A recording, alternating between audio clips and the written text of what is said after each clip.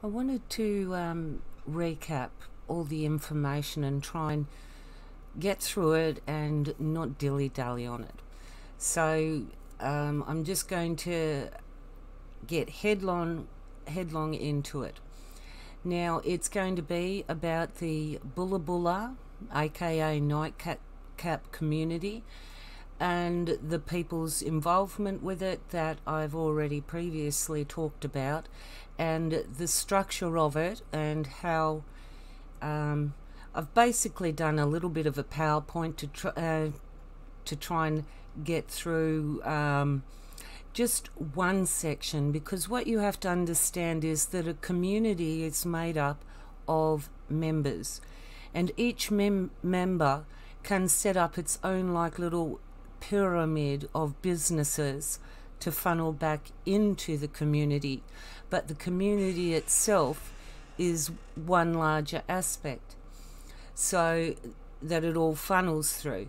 Now they all seem to have a fairly similar setup, so I wanted to establish here that Nightcap and Bhula are commonly referred to in this PDF document on the right here. This is the document that came through from the realtor, Rich Moat, when I asked questions about being a potential buyer into the Nightcap community. These are part of the documents that he sent in return. So the Nightcap and Bhula community are synonymous with each other. And also synonymous with the Bhula community is also the Mount Warning Eco Village Proprietary Limited, which was the public face of it, as well as Wollumban Horizons. Now they originally called it Mark Darwin on the left here in his Bhula legal structure mentions how they were looking at changing it to Wollumban Horizons, and it was Wollumban Dreamtime or Dreaming or something like that, and that he wanted to they were thinking about changing it, and that was because it was starting to fall apart. So I just wanted to show you this briefly, because the Nightcap development that they talk about today has been in the development for the last 4.5 years, which is encompassing the Mark Darwin, well, he ran off to the UK, and Gillian Norman lawsuit and all of these other things. So Mark Darwin stepped down as a public front and someone else came to the front. They closed down certain businesses and changed certain names. In fact, the Mount Warning Eco Village Proprietary Limited then went on to become Nightcap Village Proprietary Limited. These are all searchable, and I will show you a little bit later on. But I just wanted to point out to you that because of the structure that it's set up, back then when they were talking about the Bhula community, you could call it the Bhula community, you could call it the Mount Eco Warning System, because these were all names synonymous with the same thing. However, Gillian Norman couldn't also prove connections with the Wollumban Horizons, even though it's stated in this video here by Mark Darwin over here on the left, the Bhula legal structure. He clearly identifies that it is associated with the setup. But an interesting thing, because before I'd only done a cursory look at all of them involved, now I've started to go and look more at the details. So I'll just bring up some more. So when I'm talking about Nightcap or Bhula, we are talking about the same, essentially, group of members, except that what is presented at the public face has slightly changed because of what happened with the court case and with Mark Darwin. His truthology movement fell out, and there was some, I don't know, some accusations made against him in that too. And well, his freedom summits They were big in 2014 when both Max Igan and Gunham, Buddy Giacomara, were doing their talk. Gunham was doing it on sovereignty, which he is always doing it on sovereignty and reclaiming tribal land and ownership. So I'll just pause that and bring up the next part. So I'd mentioned before that I had put in an inquiry. So here in my first email I sent through, and she responded with that part there. And as you can see, the starting price is $285,000 with a $10,000 discount if you settle within 30 days. Now over here, it's interesting to note that post DA, which I'm thinking is development approval, so after it's been approved for development, the pricing will start at a minimum of $345,000 and go up to $450,000. So that's a pretty big pay hike. But already, as you can see, inundated with inquiries and deluge of inquiries, they're getting a very big response because of the videos that Max did with Gunham. So Max has been very successful in his promotional campaign for the Nightcap village, and one could call that actually a biased conflict of interests, because as I've mentioned about the finder's fee, you have to consider that there is a finder's fee involved, because how the hell does busted ass broke Max afford $285,000 to become a valued member, highly valued member of the community now, and will be producing his shows and content from the farm more and more now? How does he come up with that $285,000 if not as remuneration in finder's fees for the amount of people that he's just brought in to buy into the community? In this email, they've pretty much confirmed that Max has bought in enough to get his price of $285,000. Or are we going to suggest that the Nightcap venture enterprises, the corporate structure, the businesses, and all of them are just going to give away that valuable land because he's Max Igan? I don't think so. Everyone has to pay to live in that community. Now, Gunham did say back in, was it, August, I think, there were 28 properties already there that were rented out. And I don't know what business is claiming that they're receiving rent, like everybody else has to do in the real world. But ultimately, they're receiving rent on land that would go straight into the community funding, which is behind a discretionary trust or an incorporated association, so that no one will be any other wiser about any monies received for rent. And the thing is that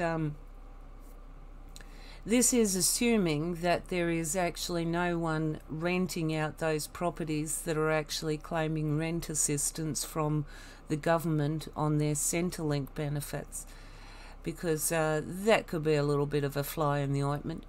But I don't think so, because let's take it on to the next thing, which is the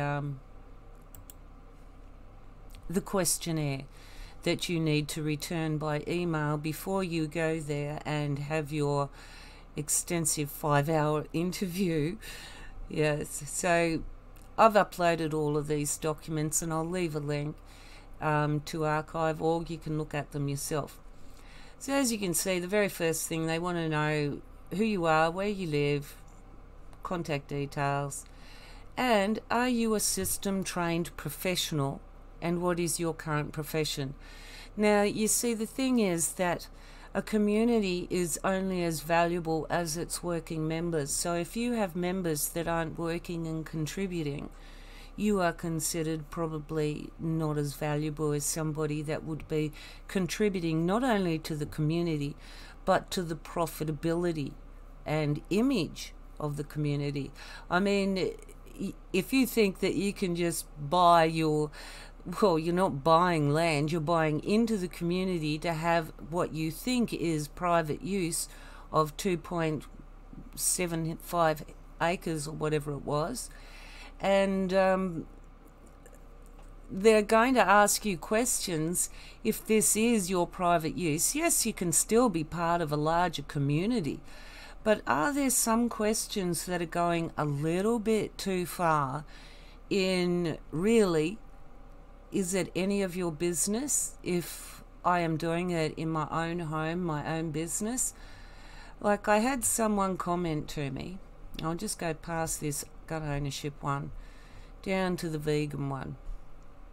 I had someone comment to me, I'm assuming they were getting at the point that they may have gone to the Nightcap community and they put out both vegan and ordinary food, so you know, I didn't know what I was talking about. And I thought, well, you know, you didn't even say that that's where you went, so I've got to actually assume that that's where you meant. But even if that was the case, to put out vegan and ordinary food, I mean, so what? I mean, seriously, a lot of vegans are actually very easily malleable. They have a certain particular mindset that they follow, and if you know that mindset, they are easy to lead, and they're also good to put out on the public front of the business, the public face, so it looks like the community is forward and progressive. So you can then pick and choose. Like, you put out food, you get a group of people come in and you put out food and you watch what people eat. You know a lot about them to begin with. You know, so, and ultimately my experience with vegans is that they have actually been told by the doctor, for crying out loud, just go and have a meat meal, because the supplements that you're doing are not, you know, you've become anemic, you're very run down, and you can't build your system back up on what you're doing. All these alternative methods are not working. And even if you supplemented them by going and buying, you know, herbal supplements, you know, so these couple of vegans begrudgingly did it and they felt better for it. And I don't think they went back to it, because it is an ideal. We have omnivore teeth. You know, we are designed to eat both. And the choice should be, it shouldn't even really be a question. But here it is on the questionnaire. And so this person said that what I said about food prejudices and food choices, how it was rubbish, the fact that it's on this questionnaire is actually proving me right. Because you're getting your private land. You've paid all this money, $285,000 to get into it. This is your home, your little hideaway, and you get your peace and your privacy, and it matters what you eat in your own home? No. Because your attitude towards food is going to tell them a lot about who you are. Now, interestingly enough, in Max Igan's latest upload on mass manipulation, he brought up guns. And it's like, yeah, I know you boys down there have been talking about guns, haven't you? Because I know that you've got a shit ton of them. And he confirmed what I've said, is that Australians are not unarmed. They just, you know, it's like people, I know a lot of people outside of Australia think, yeah, we're cool, laid back and all of that, but, you know, there's a serious side to it too, you know, like, most farms, all my relatives on the farms would still have rifles and firearms because they need it in case they end up with Tassie devils coming into the chickens and, or, you know, attacking things. Or they need to put down a cow or something like that. I saw that one year where one got bogged in the mud. They couldn't get the cow out and it was already, it was past saving. And so, yeah, so gun ownership in rural properties is kind of a given. It's not actually a question that I would even ask anyone, because I would accept that there is the circumstance. Like, you know, if I had owned a gun when I had, I'd hit a wallaby with my ute, and my bull bars cleaned it up, and it wasn't dead, and I was on the side of the road. I was crying because I was watching this animal suffer and I couldn't put it out of its misery, and I wished that I had the courage to actually put it out of its misery, but I couldn't. So I do understand there's a place for them and a need, especially in rural places. But that is, you know, I mean, all it did when they introduced the new gun laws. I remember I was still living in Queensland. I just had my first son, and it had come in after the Port Arthur incident, 28th of April 1996. I mean, you know, that's kind of, well, I hadn't had my first son. I was pregnant at the time, but my son was born in 1996. So I was actually pregnant at the time. And 28th of April is my stepfather's birthday. And my mum and my stepfather had just been down to New Bena that day and played tennis. And they were going to go over to Port Arthur to the Broad Arrow Cafe and for Lionel's birthday. Or perhaps down to the Port Arthur pub and have a chamomile there. But, you know, they were tired after their game, so they decided that they'd just head straight back out the other way rather than doing the loop back round. That it's a big loop. If you go down to, you don't turn off to Port Arthur, you'll end up going to New Bena and coming back out at Turana. So it does a big loop. So the day that Mum was coming out of Port Arthur, well, New Bena, at the Turana turn-off, she had actually noticed the cops going through.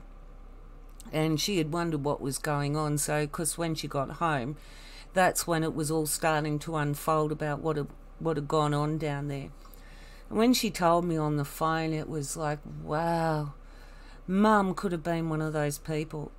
You know, I'm so glad they wore themselves out playing tennis that day and they wanted to go straight home, because it's a good drive from Port Arthur back to Hobart, especially the way my stepfather drives. He drives at about 20k an hour, and then it'd take half the night. But anyway, that's a different story. So anyway, I'm getting sidetracked, but the all it did when that incident at Port Arthur happened was push gun ownership under the table into the illegal market.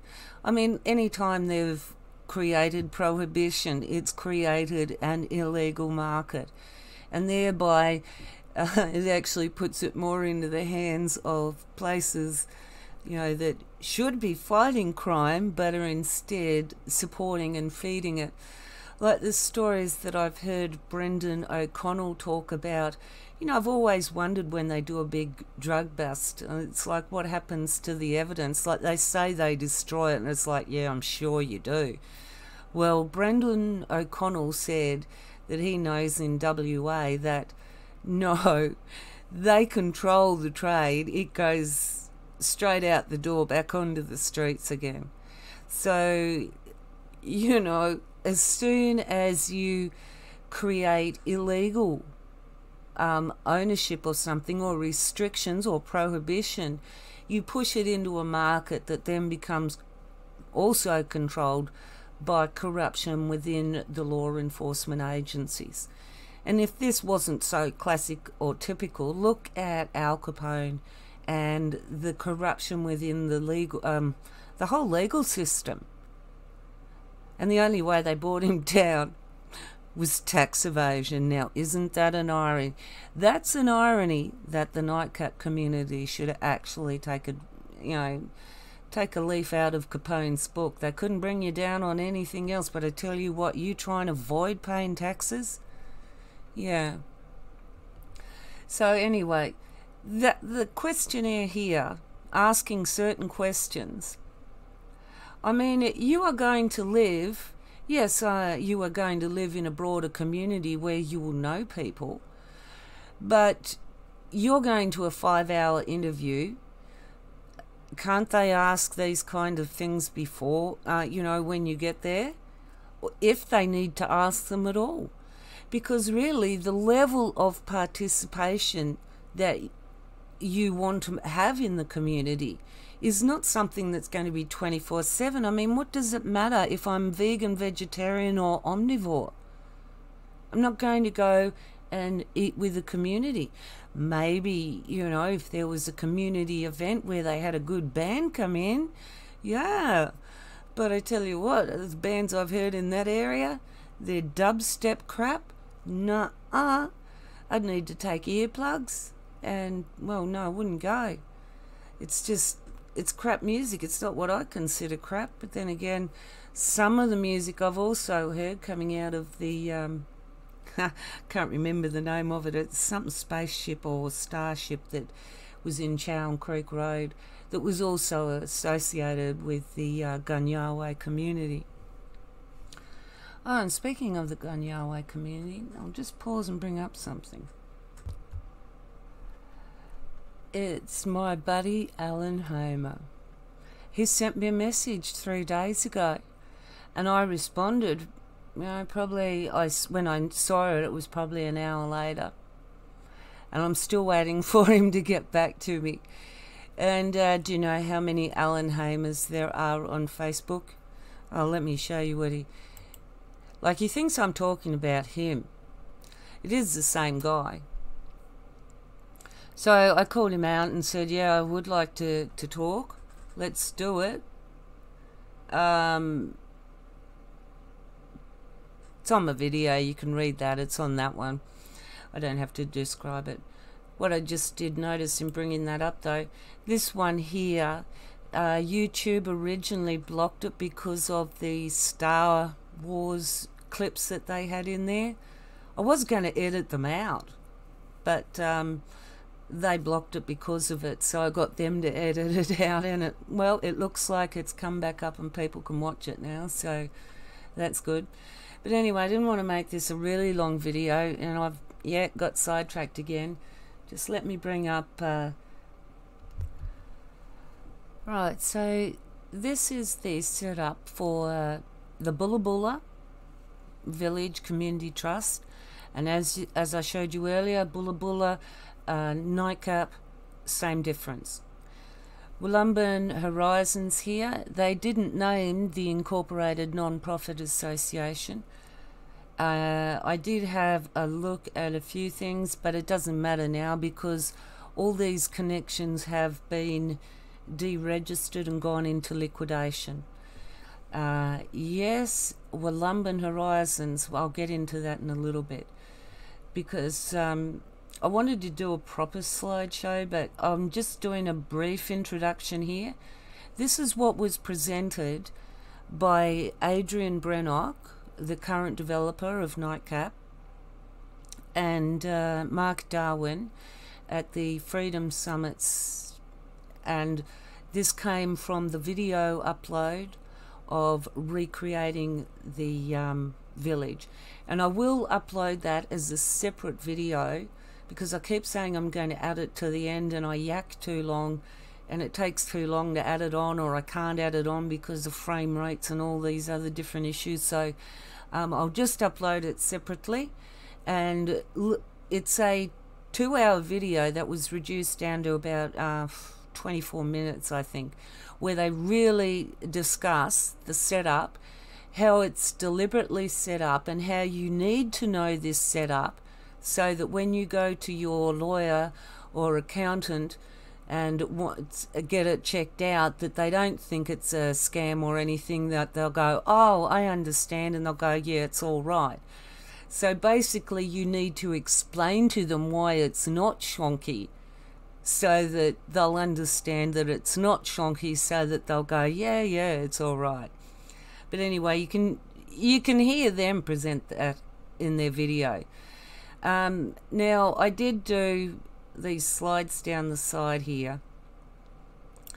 These ones here represent the different properties where I've done basic searches on them, and I've actually found out linking dates, like you can see where one closed down on one date and the identical date something else opened up, and even how two of them are lodging documents and doing everything at the same time, because they're all trying to move everything into this one place under the whole Nightcap village enterprise movement that funnels back to the Minjibul Trust, which I tried to start it off because, you know, they had it looking a bit like this picture. And it's like, no, I'm sorry, that's not the way I see it, because each member can have its own little pyramid of triad business name, associated trust that can then funnel back through to the main community, incorporated associations and trust, where everything is being non-recorded by the official system. So that chart they presented was absolutely stupid, because the way I see it more is that at the top you've got the all-controlling power, the members of the community that are part of the discretionary investment fund. Now, when you buy in and you get your land, you are issued a certificate as a member of that trust. Now, with that certificate comes automatic membership into the incorporated association, which deals with the public face assets and funnels money through and back. The incorporated association is anonymous members, and the members of the discretionary or investment trust are anonymous members as well. So what you see on the front, and the only thing that can be held accountable is this company. But when you trace it back, it's untraceable to anyone. And in this Recreating the Village, they actually describe how they've set it up deliberately in this manner so that there is no legal or financial repercussion in the system that they are trying to get out of, and essentially setting up a tax avoidance system. And I don't care if anyone wants to bitch to me and leave me comments about how, you know, there are millions of hardworking tax-paying citizens in this country that can't afford to pay taxes and are. And you're still milking a system that they're paying into. You're getting benefits and you're not putting anything into it. You're funneling it into these places. Now, if you are in the Nightcap community and you are not renting, then the person that you are renting from is the member of the community. And as a member of the community, you must thereby be a member of the discretionary or investment trust, the incorporated association, and linked to the public company. Because the way it happens is that the members give instructions to the incorporated association, and the incorporated association tells the company what to do on the outside face. It comes back to the incorporated association to receive instructions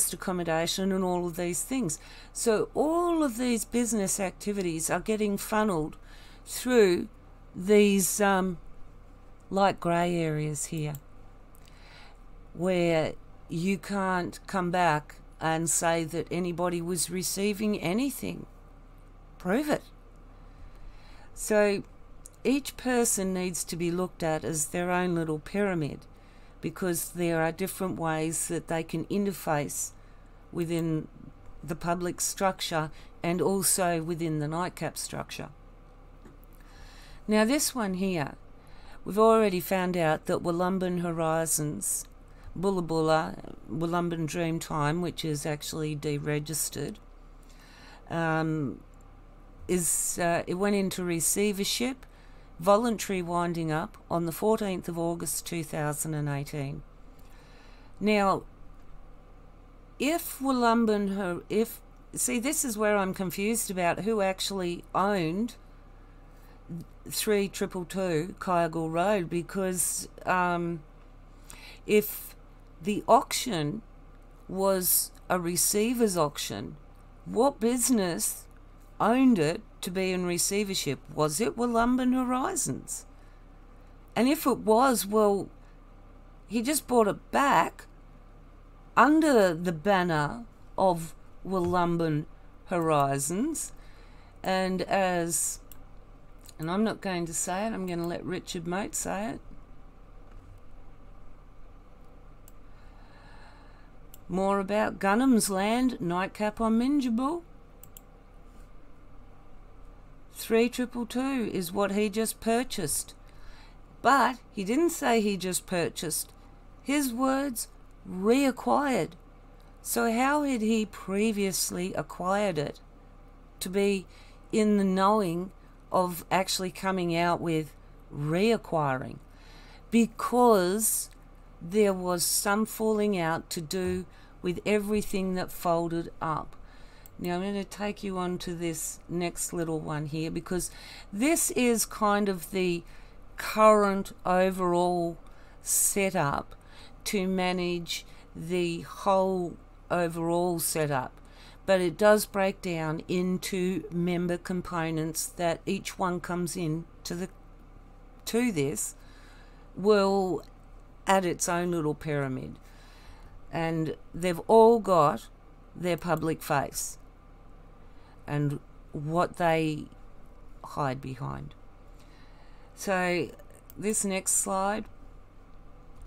Now here, as I've said, that these two associations to do with Wollumben Horizons, it went into voluntary wind-up August 2018.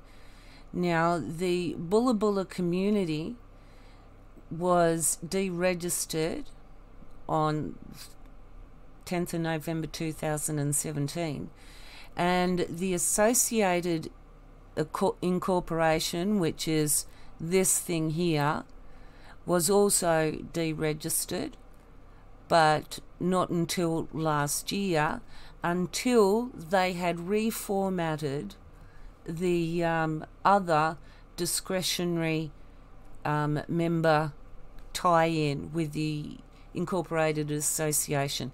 Now, that isn't quite accurate there in this respect, where it is the Incorporated Association. It's an unincorporated association.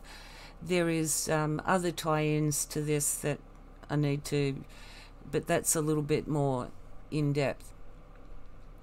So the Bhula and Nightcap community are the same. So is Bhula and the Mount Eco Village.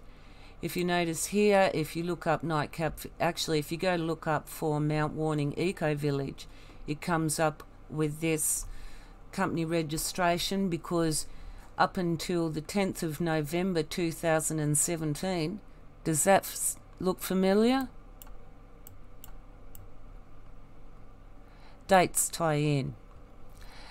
Actions made by people tie in together in the community, especially someone who is behind the whole Nightcap Village enterprise and the main instigator. And according to the Nightcap Village community, the most thanks that Adrian Brannock gives is to Gunham and Max Igan. So I wonder what Max Igan brought in. I mean, it's not like he invested in it. And again, I ask the question, where did he come up from with the money for that? So the Nightcap Village is the Mount Warning Eco Village. The Mount Warning Eco Village is also Wollumben Horizons and Bhula. They are all the same thing. Now, Gillian Norman couldn't actually prove this in court, but since then there have been YouTubes go up that I actually found with this structure that enables you to follow and find out. Now, I'd got it this far yesterday, And I thought, all right, what do I do with it now? Because really now what I need to do is look at the paper searches, and that means forking over money. There's so many different searches to do. And it was by sheer coincidence that I happened across my cousin in Victoria. And I looked him up, and he's now a senior investigator with ATSIC. And so I went to his Facebook profile. I mean, I haven't talked to him in years. I don't even know how often he checks his email, his Facebook, if he even uses it. He could just be like me. And asking him pretty much, what to do with this information that I've now got, because I've taken it. I've started to bring everything together so that it can be tied together, that the associations that couldn't be made by Gillian Norman can now be made and provable to the court, rather than the court turning around and saying, well, it's not, you haven't proved it, that these people are associated together. So my cousin, he used to be a cop in Victoria. Then he went on to law school, and I think he became our equivalent of, like the DA. And when I looked him up, so I was completely shocked to see that he's actually a senior ATSIC investigator. So, yeah, send him a message, and hopefully I might hear back from him. And with any luck, he might be able to take the information and go with it. Because Max Igan is now a member of the community. We know, anyone that knows Max Igan says he's got no money, he's broke. He lives on people's donations. He doesn't get any government handouts, so he lives on people's handouts, on what other people give him. So where does he get money to become a valuable member? And as I said, seriously, are we going to expect, that Max Igan is that valuable that they're going to give away $285,000 worth? Or potentially $450,000 worth? No. Max has earned his way into the community with the finder's fee. And just let me bring up the finder's fee in the court documents, just in case you didn't catch that last time. Now, this finder's fee was actually also has come in when it comes to Rothwell Wall and his breach of fiduciary trust, which Gillian Norman is now taking to the High Court to bring in both matters to be heard together, because they were being heard separately and now they're going to be heard together, so that this previous issue that was ruled upon is going to be taken to the High Court along with the fiduciary trust breach by the solicitor or lawyer taking in the money. Now, Mark Darwin, as I introduced Mark Darwin, is one of the plaintiffs, along with, comes in further down, the Mount, further in the documentation, the Mount Eco Village buys in as a party to this.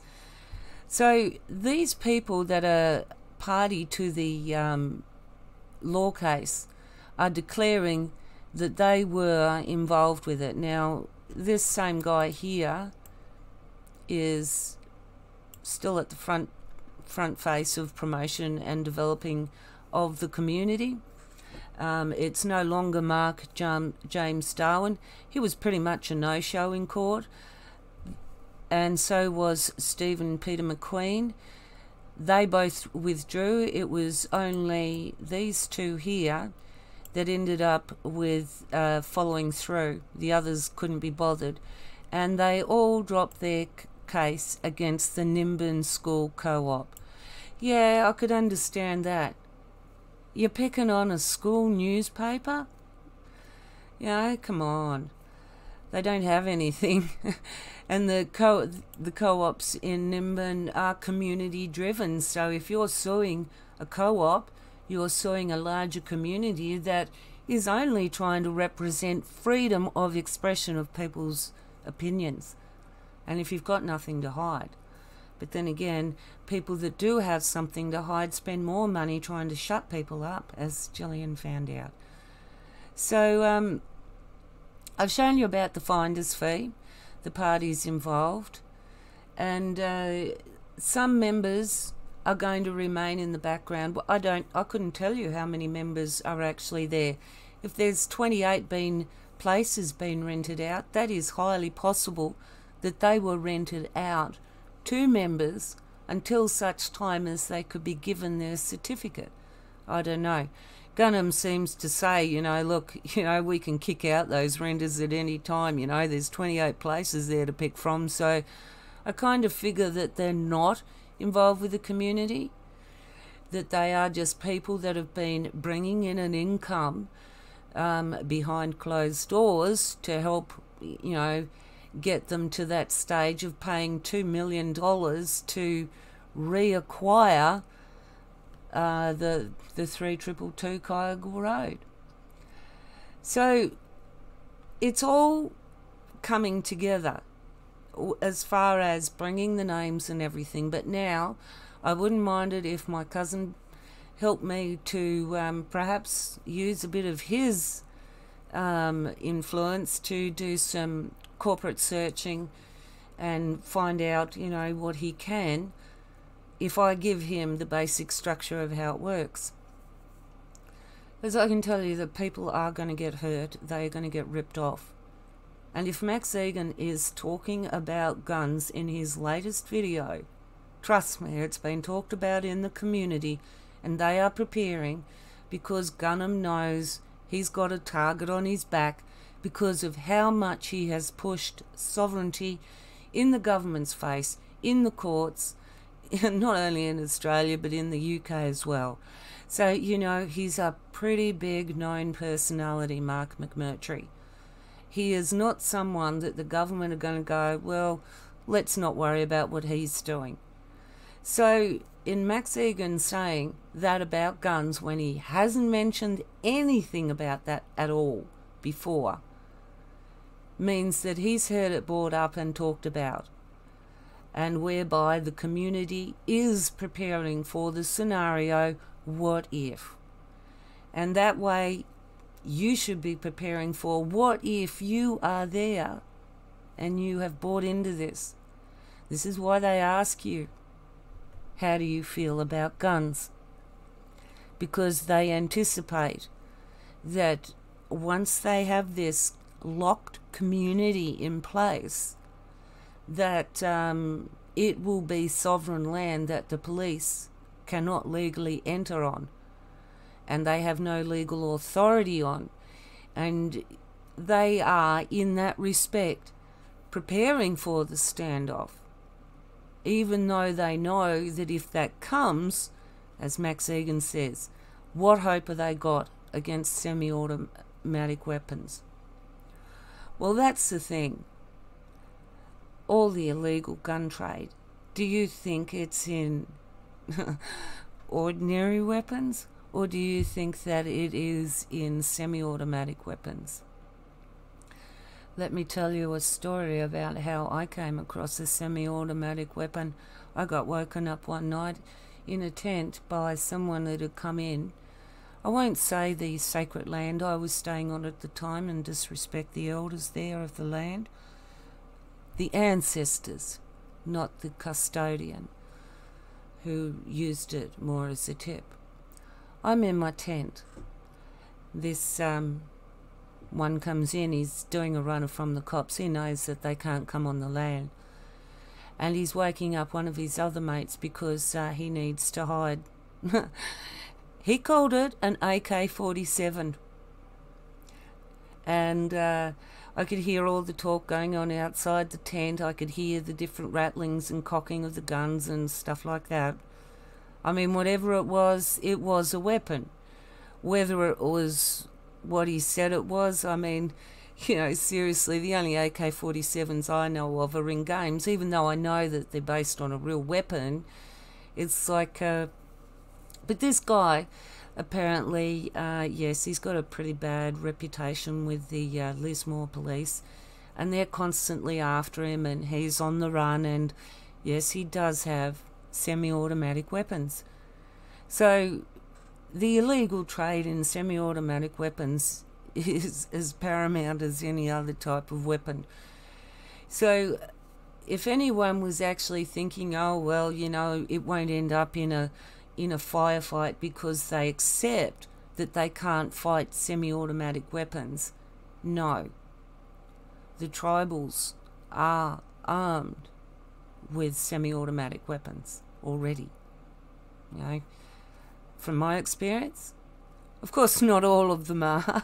I mean, seriously, not all people are armed either. So this is not a it's not a generalization specific. This is just an experience I had to let me know that yes, there is most definitely semi-automatic weapons out there. There is definitely the capacity. Now, where did they come across? I know another guy who went into Lismore, and I heard him talking about how he'd broken into storage sheds and he'd found the motherlode of guns in there and other things. I mean, the thing is that some of them are constantly going through other people's things. That's another thing that you have to remember going onto tribal land. You could wake up on your 2.75 acres and think that you've got privacy and find that tribal members just wander in and do what they want. It's their land. They own it, and you're there by their grace. And if you don't like it, well, you get kicked off, lose your money, and have no leg to stand on in court. Like it or lump it.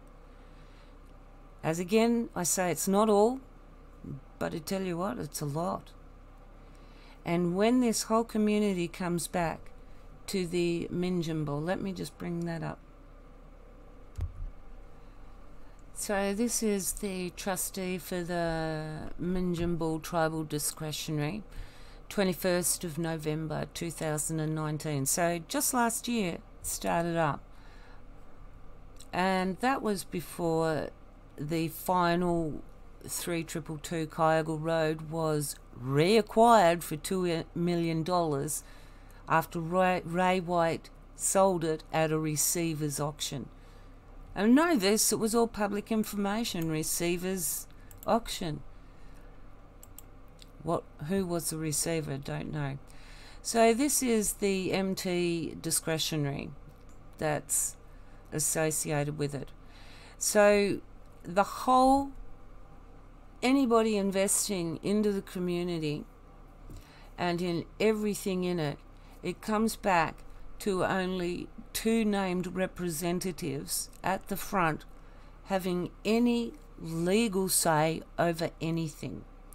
Which means that, let's say that 10 people buy in for $285,000. So that's a lot of money that's now at the disposal of the community. But ultimately, the ones responsible for that money and what happens to it are these 2 named organisational representatives who are in the Nightcap documentary. Dean Rodimer, who's the Aboriginal artist, goes into Nimbin and brings back the woofers to the community. And I've met Dean a couple of times. I actually even said to my daughter a couple of weeks ago, I said, wow, you wouldn't know what Dean's doing now. I said, you remember Dean, don't you? And she said, yeah, that fat drunk. And it was like, oh, okay. I didn't think he was that fat. And, well, as far as drunk, I mean, I don't You know, I try not to see people in that category, but hey, they were her words, not mine. And Mark Cora, yeah, well, he kind of reminds me of someone that I won't name. But these two people are tribal people, Aboriginals, that hold millions of dollars in their hands. Now, when I was working at the NT News in Darwin, back in the last millennia, before the change of the century, I actually had dealings with Aboriginal and Torres Strait Island Commission investment commissions, who were dealing with the all native title. Most of the mines are on native title, so the mines have to pay money to the Aboriginal communities for being on that land and operating, and the payment of those funds goes in to something like the Aboriginal Torres Strait Island Fund.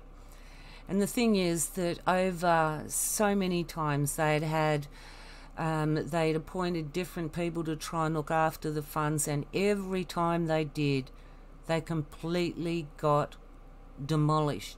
I mean, we are talking about millions and millions of dollars in royalties from mine site leases. And you have to consider that most of the mine sites in Australia are on native title claims. They are paying royalties to native claimants, and that does actually push up the price of the actual production of everything to begin with. Now, I'm not going to get into the whole mining industry and how I feel about that, because I was involved with it for probably at least 20 years. Not directly, but in a way, very directly. A lot of experiences in the mining fields, put it that way. More than I wanted to know, but I did it to try and help out. So ultimately, I'm just going to try and finish this up now, because I've probably been yakking for ages. This Nightcap community that's set up at the very core of the pyramid with the, that's big, with the member discretionary fund, that ultimately that's the whole controlling mechanism for what happens on the outside, and also what you see on the outside. You will never know what these people are directing, because they are hidden behind something that can't be seen. So this is where you have to start making the connections between, all right, so now that they've acquired the final parcel of land, or reacquired it, they can move ahead with the development, and they've started offering, really, let's sell this now. And that's how Max Igan has earned his way into the community. $285,000. So even if he was getting $20,000, maybe they might have offered him $50,000, or maybe they offered him less, or maybe they just didn't put a dollar value on it and said, hey, if you can get 20 people to buy in, yeah, you've got your own place. Whatever the verbal contract was with them, he's succeeded and he's been rewarded. You can say that's an assumption. Well, tell me, how else did he come up with $285,000? I'm sure the tax office would like to know too, considering that he is actually getting income that would not have been taxed, and he's presenting as a fake person, which would then make that an attempt to defraud. I mean, there's a whole lot of ways you can explain all of this, but seriously, I'm going to try and get my cousin involved in this and take it to the next level, because it's not good enough for me to be constantly doing these YouTubes and trying to warn people. I'm done with it. I've pretty much got I mean, the boring details of how it all goes together, I don't think people want to know. I just want to show people that I've looked into it enough to know that there are warning signs. I mean, how the hell does Wollumbin Horizons reacquire land when it's went into receivership in 2018? And when you go into receivership, it's handled by external administration. They would not have said, here, buy the land, and, well, I don't know. It seems like buying and selling to the same people to me. I don't understand. I'd have to, and this is why I say I really need to find out, because there's too much of this. You know, they said there was no connection in the court document between Wollumbin Horizons, Mount Eco Warning Village. Of course there is. Mark Darwin made that association in the Bhula and drew all of them together as the same thing. And that video evidence was not available to the court. And neither is current evidence that has been done after that, even the videos and admissions of people involved with it. I mean, priceless admissions. Offering back someone money that you never took money from in the first place, that's a red flag. 5 times in open court. When open court is to seek remedy, they would have insisted she take it the first time. You know, there's an old saying, if it looks like a duck, quacks like a duck, sounds like a duck, guess what? It's probably a duck. Yeah, I've got lots of sayings. I was raised in schools that had in the back of the English book a whole list of common sayings you had to learn to understand, to bring the greater meanings of proverbs into understanding, so that, you know, you can say something short and sweet with a saying. And I haven't kept this short and sweet, but I'm going to end it short and sweet right here and say, catch you next time.